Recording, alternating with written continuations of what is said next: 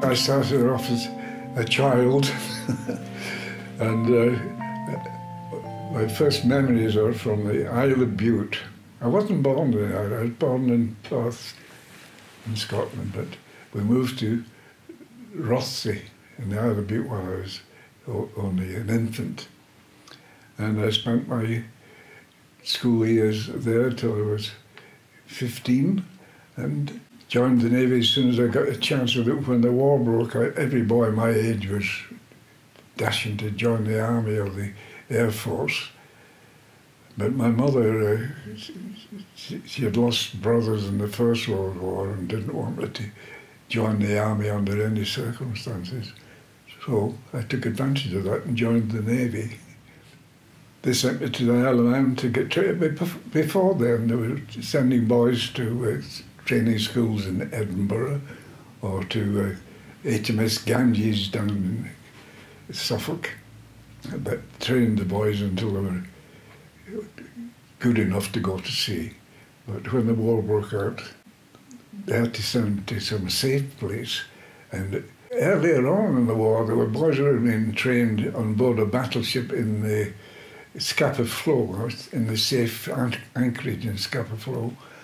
And there were 200 boys on the Royal Oak being trained when a German submarine crept into the Scapa Flow, torpedoed the ship and sank it. And the 200 boys had been told to stand where you are, don't move, you know, and they drowned. And because of that, there's a female member of Parliament questioned the fact that boys were being sent to sea. And she brought in the ruling that no boy under 18 was to be allowed to go to sea, which is fair enough, except when we were in training, we were trained to a certain standard which was good enough to call us no longer boy seamen, but able seamen. And you could go to sea, in my case, as a telegraphist, ordinary telegraphist, not a boy telegraphist. I was just coming up to 18, so it didn't matter so much, but that was how they got over it. These boys of 17 and a half were promoted to ordinary seamen, and off they went. And no doubt some of them were ended their lives before their 18th birthday. This is a matter of chance, of course. How did you get from Scotland down to over to the Isle of Man? Well, I was given a date to report to the recruiting office in Glasgow, beginning of March 1940. And I went up by boat and train to get there. And there was 12 other lads there waiting to be transported. They came from Aberdeen. They were fishermen's sons. They knew all about the sea because they'd been to sea with their father fishing. Anyway, they sent us by train to Liverpool. Under no circumstances were we allowed to leave the train. Somebody was put in charge of us.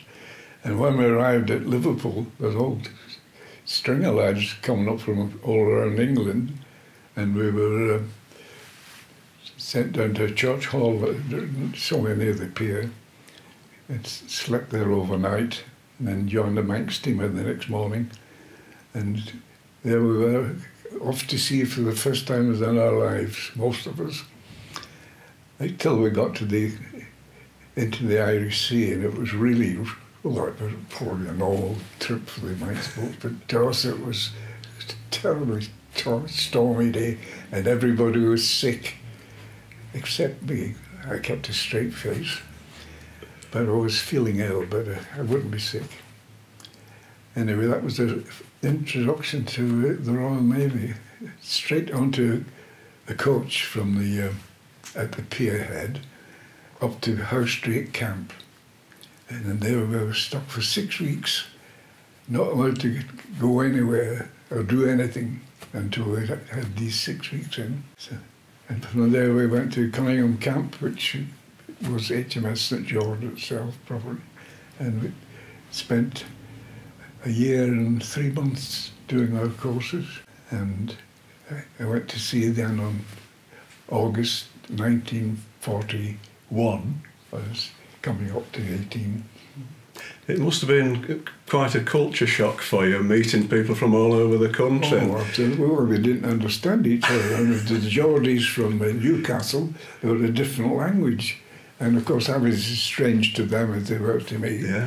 And laddies from London, couldn't understand them either.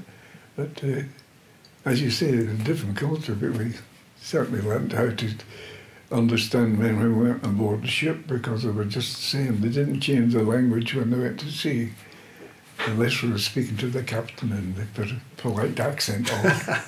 Of course. So that's an advantage of using Morse, isn't it? It's international. Exactly, yes. Yeah. Well, so what are your memories of, say, Housedrake camp to start with? You were under canvas, I think, were you? No. Oh, right. It was cabins for 3 people. There were 3 beds in each cabin, and you didn't choose your cabin mate. I mean, you were stuck with 2 people. You had no idea who they were. My 2 were one from London, and I kept really that chap careful. We got on all right, but that was to begin with. In Housedrake, we learned how to march and shoulder arms and all that sort of stuff. But we didn't do any great training in signals. We did a school course, had to write essays and such, and from that they chose out who was going to the higher classes and that. And they decided we could be either signalmen or wireless operators. But when they did eventually let us, they let us go on walks into Douglas, but that was after we went to Cunningham Camp from Housedrake. You did 6 weeks in Housedrake and a year in Cunningham's Camp. But at this particular time, they were bringing boys from all over the place, and Cunningham's Camp became too full, and they sent the most recent resident back to Housedrake. So we spent another 3 or 4 months in Housedrake in the summer of 1940. But they allowed us out then. But no transport. They said, you can go to Douglas, be back by 6 o'clock. And we had to walk all the way into Douglas and walk all the way back. They didn't get they let you out at 1 o'clock. You got to be back by 6. So we had to walk to Douglas and back and hopefully meet girls or whatever in the meantime. Well, of course you met a very special girl, didn't you, while you were on the island? Well, yes, later on, the following year, 1940 when we started, I met my wife in 1941 before I sent off to sea. And of course, from that visit came a lifetime. We were married for 69 years. Yeah. What were the local people very hospitable then, very friendly to the young lads in naval uniform? The Manx people were excellent. Ah, yeah. Most lads could tell a tale they'd been invited in for tea, and it wasn't a question in today and not see you again. Come back tomorrow or come back the next day. Yeah, that's good. So we got very friendly with them. Mm-hmm. We found this not only in the Isle of Bute, we found this later on when we were stationed in America, because American people, both of them, British blood in them, and these particular people did invite us in, but that's a different story, of course. Mm. What was discipline like at HMS St George? It was very sharp. If you did anything wrong, you got clobbered. I mean, there was no really bad convicts or anything amongst the boys. They did what they were told. If they didn't do it, they got a clout across the ear, you know. But if they did anything bad, they could get caned. Really? Yeah. Like if they stole, Stealing was in the Navy. You can kill a man, that's all right, but stealing tobacco rights is a crime. Yes, there were cases where they were flogged for, I can't remember what the case, why, breaking bounds, running away. You weren't allowed to, once you're in, Yeah. in a way. And they caught this chap, I want to remember, and he was canned in the thing like a tower at the bottom of the, it's still there, at the bottom of what was a square. And they've got the St George's Monument, memorial on that particular tower. But there's a room in there they used to bring them in and whack them. Aye. But you had to be bad to get that. Aye. So how much shore leave did you get whilst you were at St George? If you can call it shore leave, I guess you would you? You're allowed ashore 3 days, 3 afternoons, a fortnight, from 1 o'clock to 6. And you were allowed, say, you went Sunday, Wednesday and Saturdays, but alternately, so that you didn't have Sunday, Wednesday and Saturday. You went Sunday and Saturday, Wednesday and so on. I see, yeah. Which was good enough. It made the boys, they had to have their 3 days a week, but not all in the same spot. Yeah. Did you see much of the island, or did you just not have enough time? We went to Ramsey once in a coach. They took us to just to Ramsey town to walk around, and people had a word with us there, just because they didn't see much of us. A couple of fishermen would be telling us how rough it was at sea. I can remember these fellas.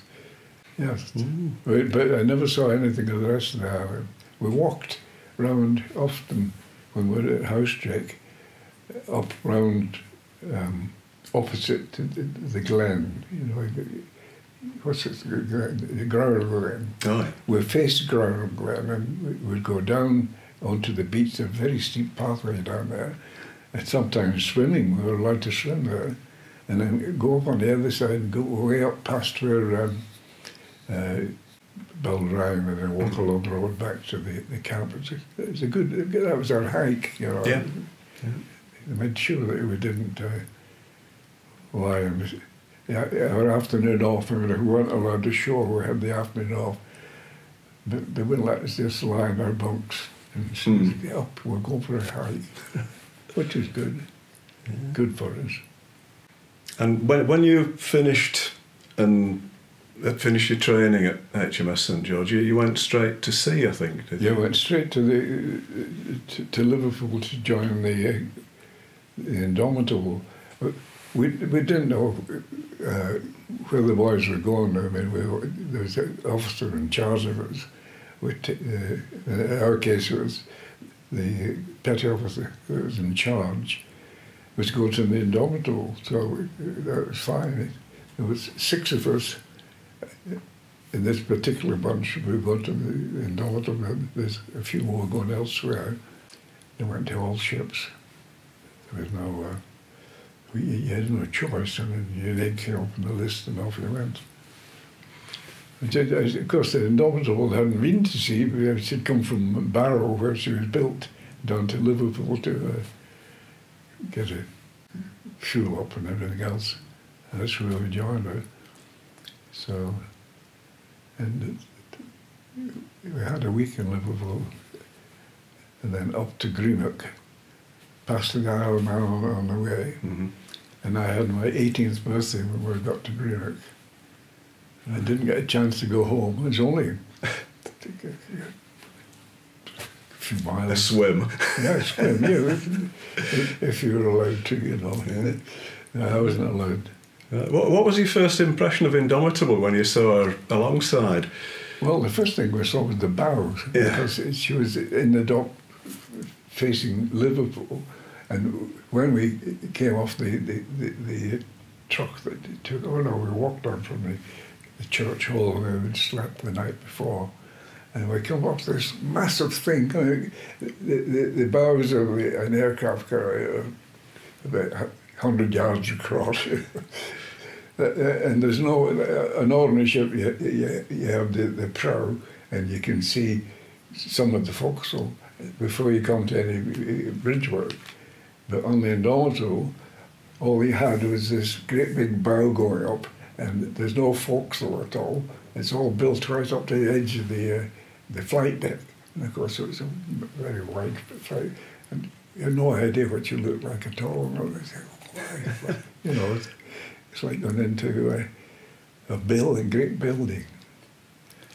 But they didn't let us think about it too long. They had us in, had to go on amidships along the dockyard to get in.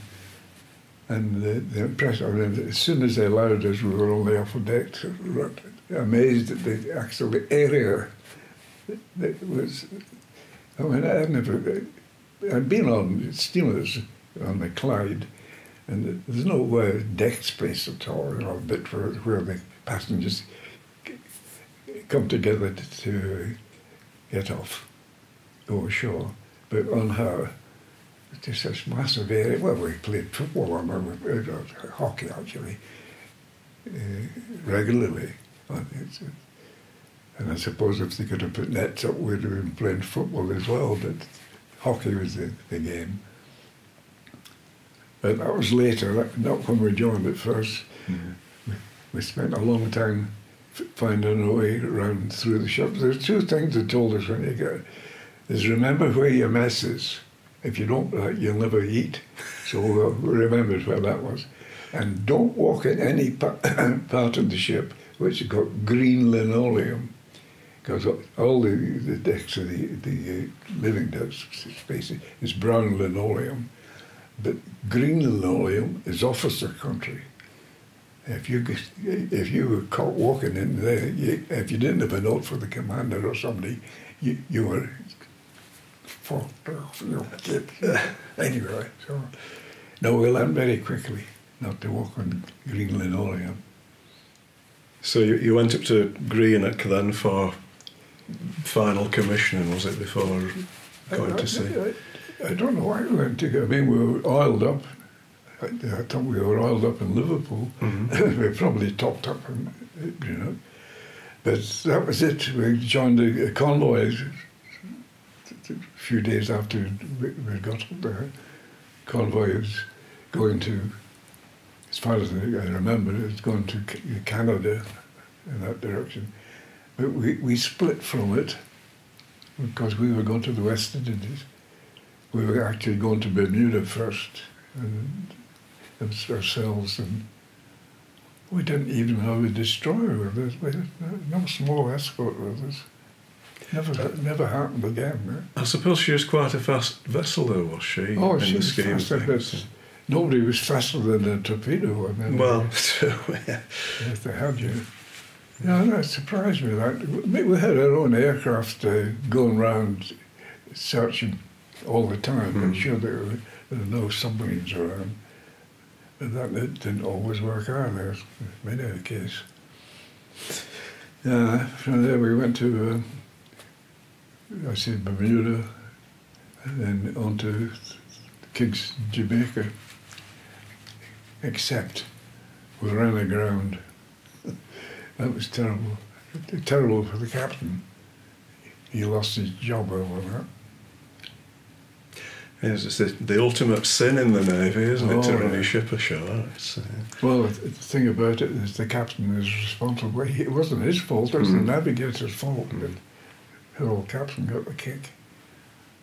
And, well, the navigator got the kick as well, but that didn't happen for... I mean, we'd travelled halfway around the world before they found a place to drop the captain and pick up another one.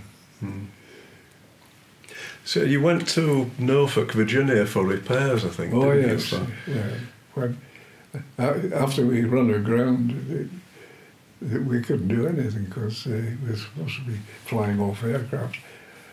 We couldn't get the speed up. So they took us to Norfolk, Virginia, which was our first trip to America. excellent. You took to that very well, did you, America? You enjoyed it? Oh, we enjoyed that, Yeah. The only thing I remember about the first time round was they weren't very friendly, the Americans. No? No, there were a lot of anti-Brits there. I don't know why. Because this just before Pearl Harbor, or Oh, just... that was before Pearl Harbor. Right, yeah. And the second time we went to Norfolk, they were a different type of person. Yeah. I mean, by that time they were in the war proper. And we couldn't go wrong the second time. We couldn't believe it, actually, though it had been there the first time. And when did you cross the line for the first time? Just before Christmas 1941, we left, we refueled at Trinidad, went down towards Cape Town, crossed the line, met old Father Thames or whatever he was, and we got, you had no chance. I mean, they were going around looking at people and say, you're a green, you'll go. And they whipped us down and we got shaved, soaked and shaved, and then dunked with the water. Then you were supposed to get a certificate to say you had crossed the line. I never got one, because we crossed it many times after that anyway, but the first time was the time you got your certificate. Yeah. And so we went, a couple of days later, or a day later, it was Christmas Day. That was the first Christmas at sea in 1941. Yeah. We crossed the line one day, had Christmas the next. Mm. Yeah. And what did you do for Christmas on board? Because were you old enough to have your rum ration? No, I was only 18, and I didn't get my rum until I was 20. And rum was like gold. You could steal a man's wife, it wouldn't bother him, but to take his rum, you were in trouble. But one old chap in HMS, Scotsman he was as well, gave me a little sip at Christmas. He said that this was, because Christmas is nothing to the Scotsman really, it's New Year. And he says, this is to let you know what it's like, but don't take a sip, just a little sip, any more of that you'll get a clubber, you know.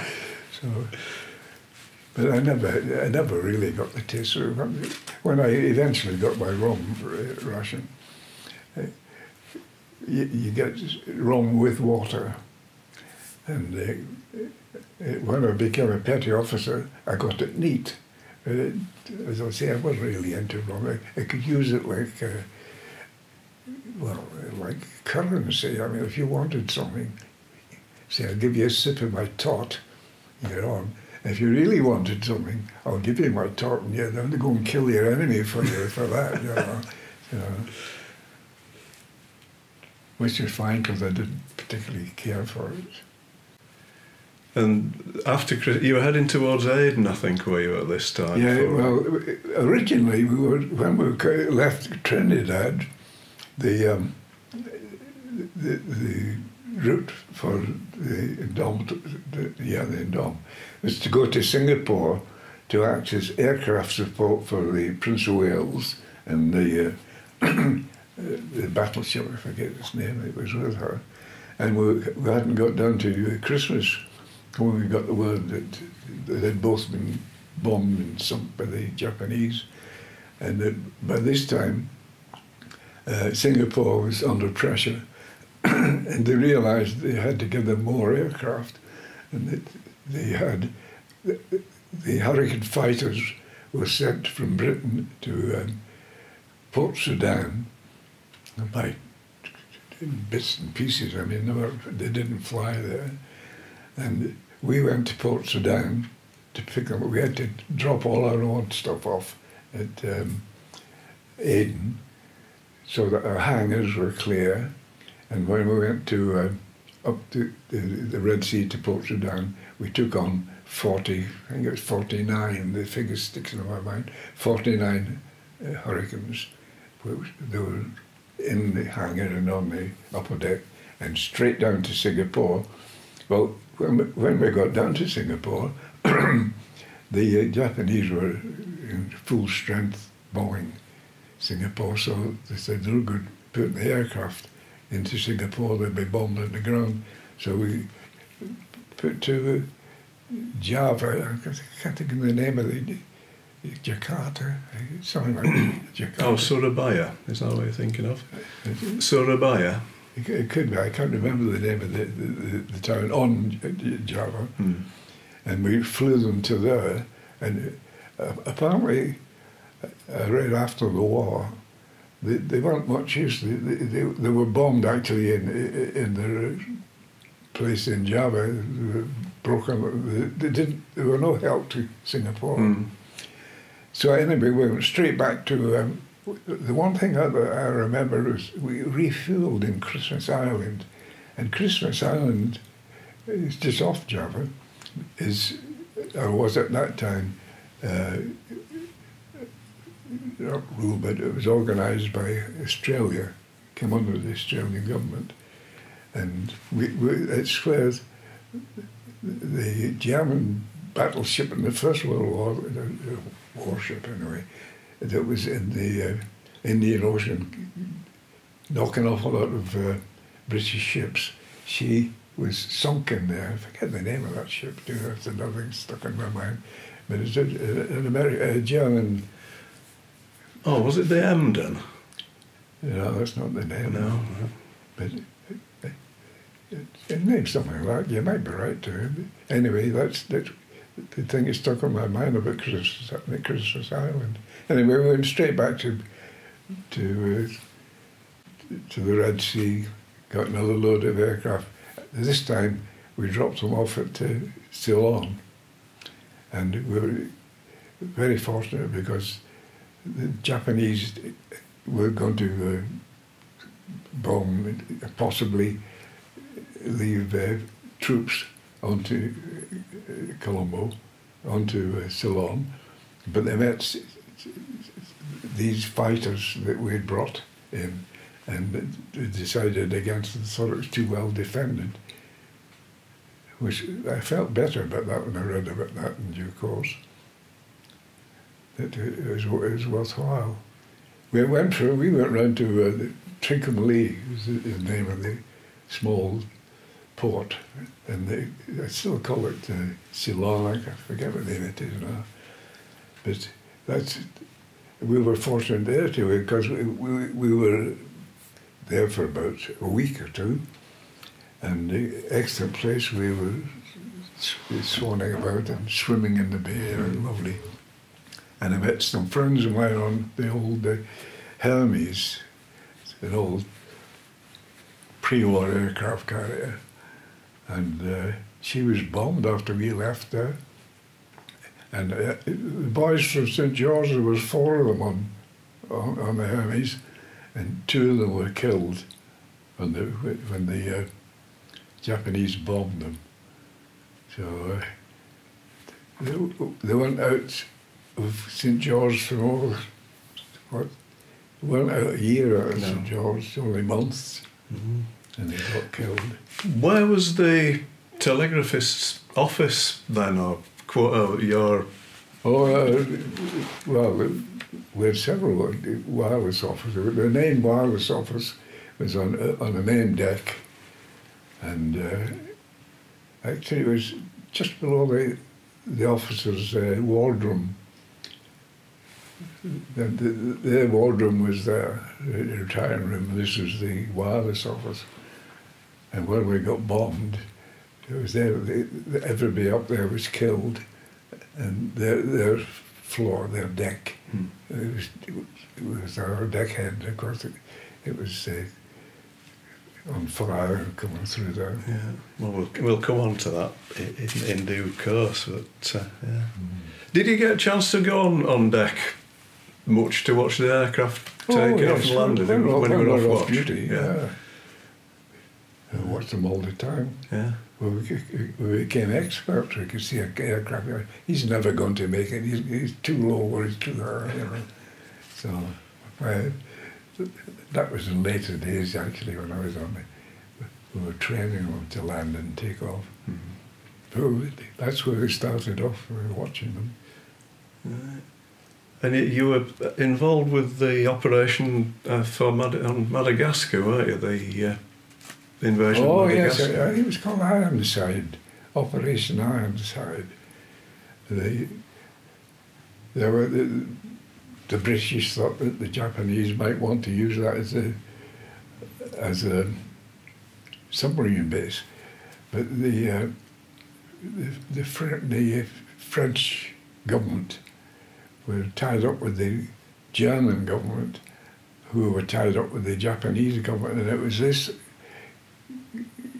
cohesion of the enemy that made them think that Japanese would want it as a submarine base. Well, in actual fact, the Japanese, they were wanting somewhere much further north because the British ships were running up the Red Sea, coming from India, much further north than Madagascar, which wouldn't have been much use as a submarine base. So they never took it as a submarine base. Right. But you were nearly torpedoed, I think, weren't you? I got a photograph for it, and we were going into the harbour, or certainly near the harbour, when the captain shouted, so I believe it was the captain who spotted it, and the photographer, just like these gentlemen here, was always on the spot with his camera, mainly for the aircraft landing and taking off. He had to, when they were landing, he photographed them, so that if they had done anything wrong, they would, oh, you should have been there. And when they were taken off since then, well, that was his job. And he happened to be on the upper deck, and this torpedo was zooming past, so they flogged everyone on board the ship, got a couple, and made his fortune. And from after the Madagascar operation, you headed back to Britain, did you? No, we were up in based at Mombasa, and aircraft. We were looking for Japanese submarines. We were out cruising around there, and at some time during that, it was decided about this convoy that they were going to send to Malta, and we were earmarked for it then, so we made for the North Sea, for the Atlantic rather. That would be around about June, July. That was the occasion where a wireless operator like me, conscientious, in the middle of the night, we were going up towards Freetown. We'd left Freetown, and we were going up round the bulge of Africa to get up to meet the fleet. And we had 2 destroyers and a cruiser with us in company. And in the middle of the night, no lights were used, everything was dark, nobody could see it. But the radar picked up a ship coming, it was going to come near us. And the captain apparently didn't want anybody to know that we were in the vicinity. And he gave the order to alter course by so many degrees to port it was. And I was the operator in the remote control room. The navigator gave me this message to tell all ships, to alter the course to so many degrees. So they did. Well, I make the signal, and all the ships come back. I always do this. I make the signal, and they come back one by one. Received. That was the 3 ships. Fine. Now, before they can do it, they've got to get the executive signal. So the navigator says, executive. So I pressed the key, and I went all around the ships. Just you keep the key pressed. It makes a straight noise. Then take the key off, and then each ship comes back and says, received. Fine. Except about 10 minutes later, the commander come dashing down there. Have you sent that bloody message? I said, yes, sir. Said in my logbook. 3 of the ships had turned with us, but one of them had carried straight on there, hadn't moved, altered course. And they had me almost in cells. I said, I was telling the chief at the time, I said, well, I've got it in my logbook. They'll all have it in their logbooks, which they did. I mean, in due course, they had in the Court of Inquiry in Gibraltar. This was after the Malta Convoy too. And I was standing out in the hall waiting to be called in, and then somebody came out and said, you can go home, you're not wanted. Because I always think everybody's book was a logbook. It's obvious that they had all answered, they had received the message, so I was clear that they got the message. But it was just one of the things that could happen to you. So then you went on to assemble or join the convoy? Yeah, we joined the convoy for Malta.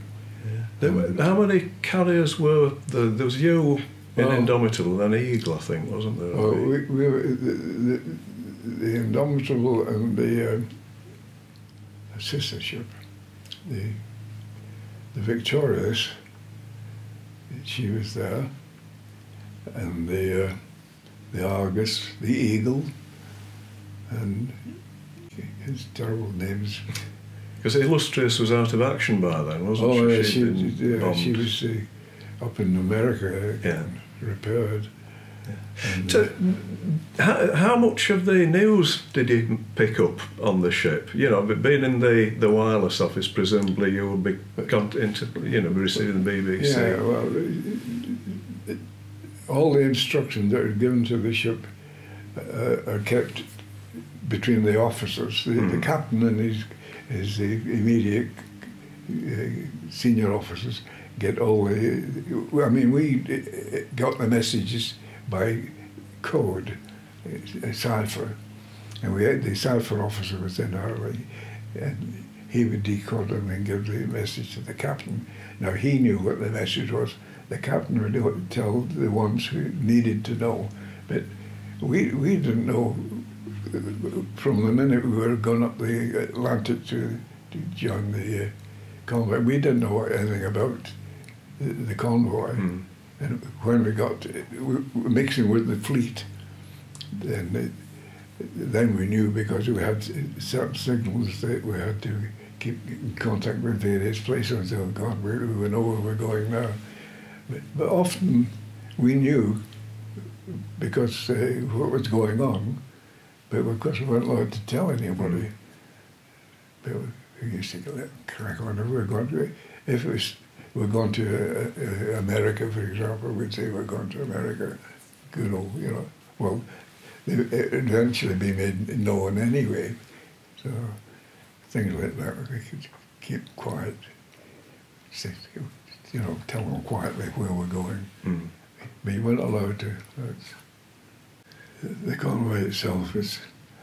I thought when we were bombed, the ship was no use any longer.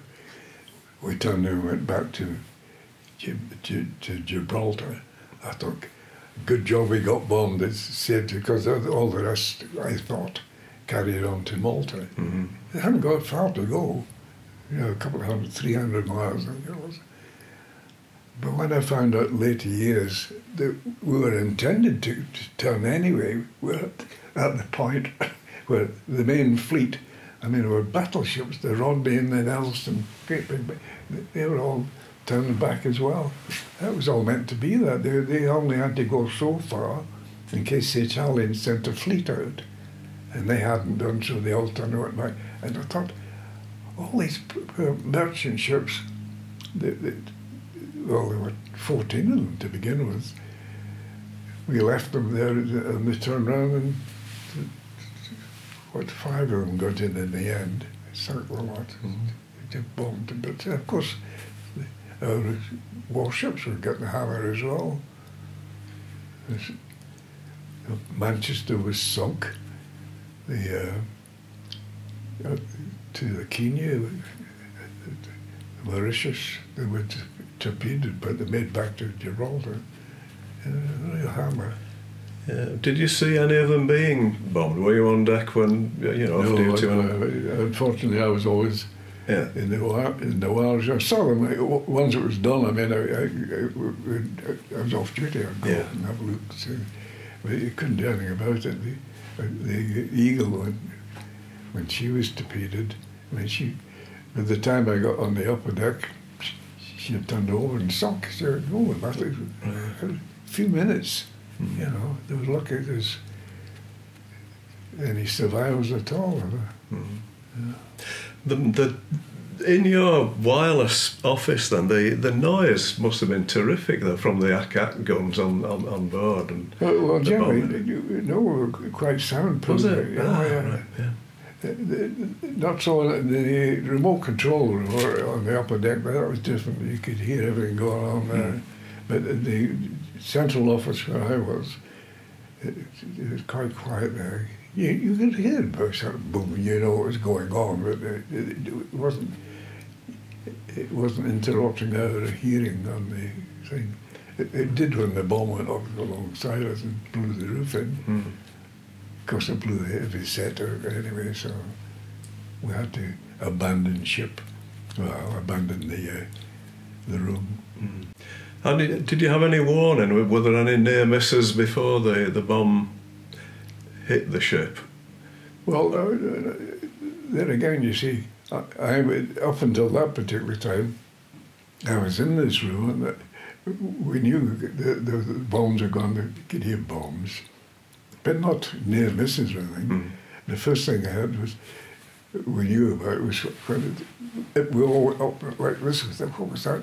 It was a bomb that hit the after end of the ship and blew the lift right out. It was a real mess it was. Well, the ship had gone up like that, of course, but almost simultaneously. We're just getting used to that. Not simultaneously, we're getting used to that when one went off on the forward end of the flight deck. That's the one that killed a lot of men, that one. But then at the same time as that went off, this one went off alongside us, blew the thing. So we weren't really, funny enough, wasn't scared. No. Just didn't know what was going on. You fill your head with a bang. And, particularly the one that we were filled with smoke in there, with the thing was on fire. And I was more worried about getting burnt than anything, you know. But we got out of it fairly quickly, fairly easily, actually. Yeah. So you went back to Gibraltar then, what for? Emergency repairs and... You go straight up to England and... Yeah, because the flight deck was out of action, wasn't it? Oh, yes. The forward lift and the after lift had both been blown out, so... Although we had an armoured plated flight deck, that saved us. Were any of the aircraft airborne at this time? Did they have to ditch or land on? Actually, they landed on the Victorious. That was the big aircraft carrier, big with us. But as soon as they landed on the Victorious, they were dumped because she hadn't any room for them. You see. So we lost a lot of aircraft. We lost a few pilots. I'm glad I wasn't in the fleet air at the time. Yes, life was cheap, wasn't it? Yeah. For those guys, sadly. Yeah. So the ship went back to Liverpool, I think, then, did she? The ship went to Liverpool, yeah. We were sent, we were given 2 weeks leave each. And when I came back from leave, I was sent down to the signal school in Portsmouth. And I was only there 2 weeks or something, And I got a draft sending me abroad. So I've just come back from abroad. Tough, they said. And but as it happened, I was being sent to America so to pick up a new ship. Yeah. Right, that was a right mess up. Because they didn't give you a name, and they just gave you a number, ACV 24. I was going to. I didn't realise at the time it was aircraft carrier number 24. Number 24. The Americans built something like 40 of them for us, you know. They were auxiliary aircraft carriers. Yeah. And this was HMS Ravager, wasn't it? That was the Ravager, yeah. Now, she was a converted merchant ship, wasn't she? She wasn't built as a... No, she was built as a merchant ship, but she'd never been a merchant right, ship. Yeah. Her hull was built as a merchant ship, and then they built a hangar on top of that and a flight deck on top of it. And the accommodation was for merchant seamen, not for Royal Navy men at all. We didn't have the usual sort of facilities. At least not where I was. Our deck was along the side of the ship, so a little narrow passage, and we had our bunks on that. We got all the sleep we needed, I suppose. We couldn't grumble. Mm. Were you involved? She was on convoy duty at first, wasn't she? But then mainly on training duties. Yeah, we did. We did about four convoys. Yeah. Yeah. We were quite happy to do the. Well, I didn't realise that we were doing this training, aircraft landing and taking off. I thought it was just a new flight that we got on board, and we were training them to take off. And then it dawned on us when we got the message that we would continue to do the deck landing training. They took us off a couple of times to do a convoy to Gibraltar and a convoy to America. But generally speaking, that's how we passed our time. It's interesting. Yeah, but it was mainly in the Irish Sea, was it? The actual deck landing training. It was at the foot of the Clyde, where it widened into the Irish Sea, and gave us plenty of room to fly around. And what happened after VE Day then, or VJ Day? What did you stay in the Navy? Well, after VJ Day, we did about 3 or 4 months still training people to take on and land off, land on and take off. We did up on the east coast, and came up round the north, back to the Clyde.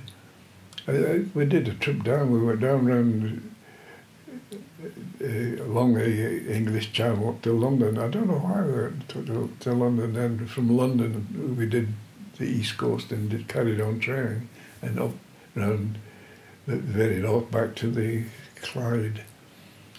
And then they said, you can go home, the ship's gone to America to be broken up. She wasn't broken up, she was transferred back into a merchant ship.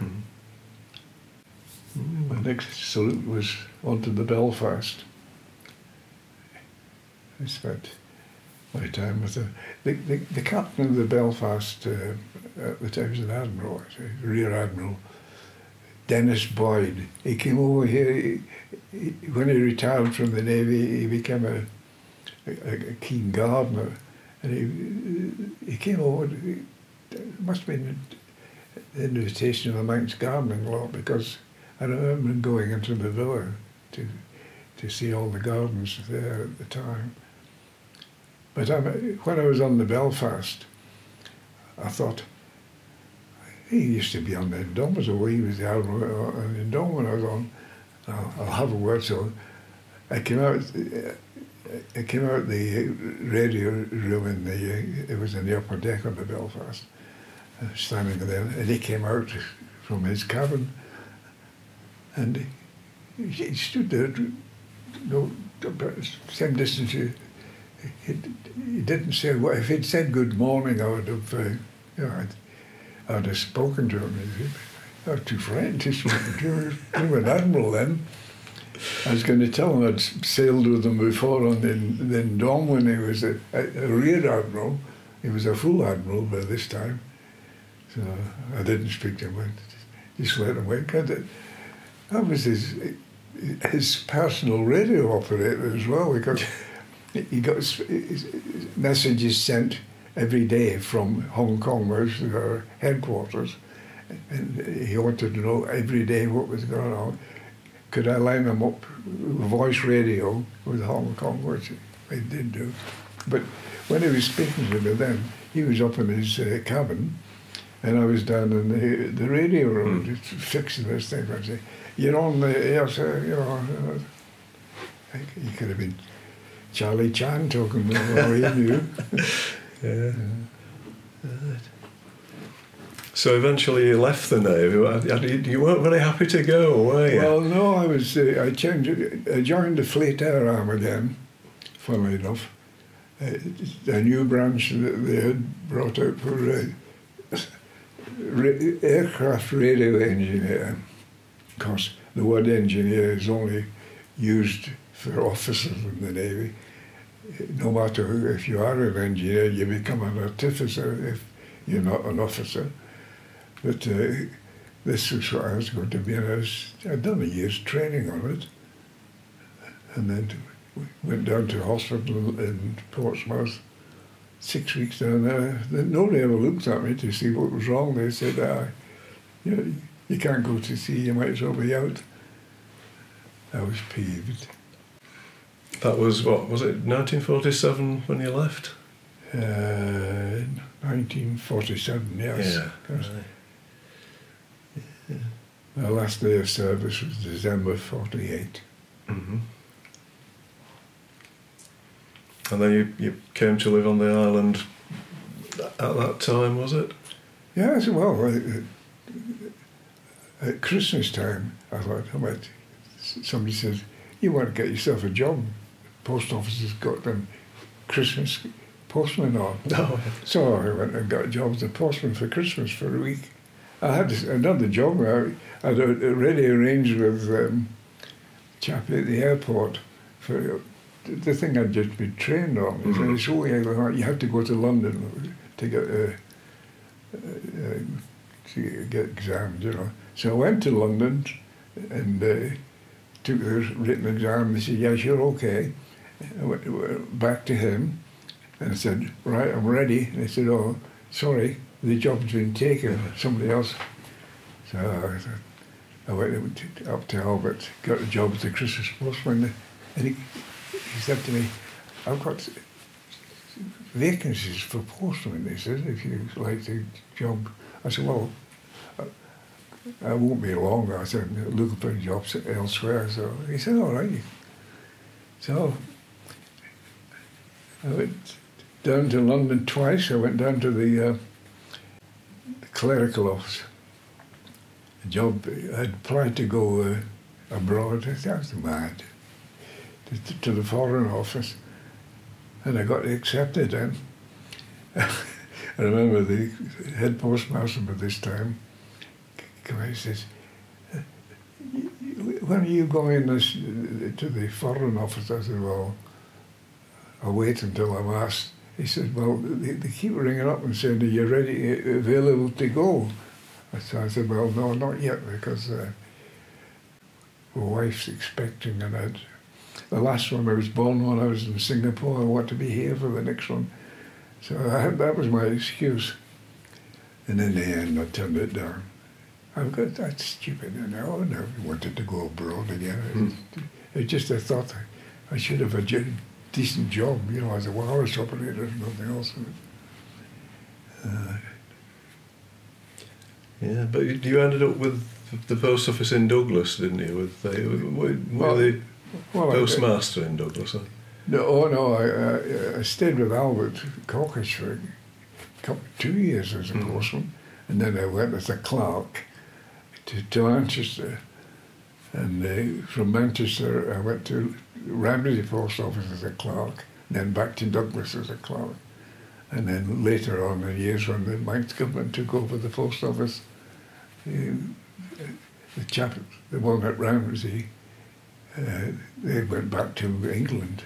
He didn't want to become a Manxman. And the British post office wouldn't put anybody from there into the Manx post office. So they said you'd have to fill it from locally. And that's when I was sent to Ramsey. I spent 13 years down there. It's all right. Could have been worse. Could have been Castletown.